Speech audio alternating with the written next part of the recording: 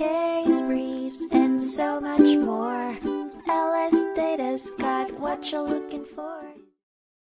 In the intricate web of bankruptcy proceedings, a digital turning point was taken with the 2007 case, Reynoso v. Kistler, heard by the United States Court of Appeals for the Ninth Circuit. The crux of the dispute laid in the boundaries for non-attorney bankruptcy petition preparers. Could they offer personalized guidance to filers or select exemptions? The answer, it seems, was a resounding no, as this was determined to be practicing law without a license, an illegal act. At the center of the storm was the company Frankfort Digital Services, owned by Henry E. Hajirika. He preyed upon those uncertain of the legal labyrinth by offering access to websites with software prepared to navigate the bankruptcy petitions. Names such as Ziinet.com and 7001AW.com were thrown into the mix, adding to the murkiness of the situation. The software in question, allegedly an expert system, promised filers it understood bankruptcy laws and could select exemptions on their behalf.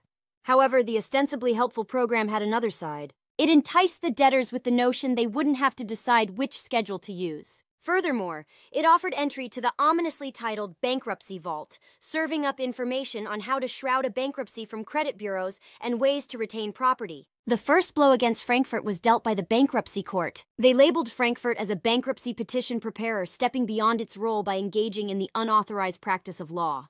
Coupled with accusations of fraudulent and deceptive conduct, it was a damning decision. The bankruptcy appellate panel bolstered this verdict, affirming the earlier decision. Due to an incomplete printout of the website, the court found itself unable to apply issue preclusion. Nevertheless, they upheld the fines against Frankfort for violating bankruptcy laws. Their assertion left no room for ambiguity. Frankfort had intentionally concealed its role as a preparer and had made false statements to the court. It was a decisive victory against unauthorized legal practice, making one thing clear. Bankruptcy proceedings could not be made a game of loopholes and digital shortcuts. Case briefs, and so much more. LSData's got what you're looking for. Visit lsd.law, elevate your mind. Leave the stress of class.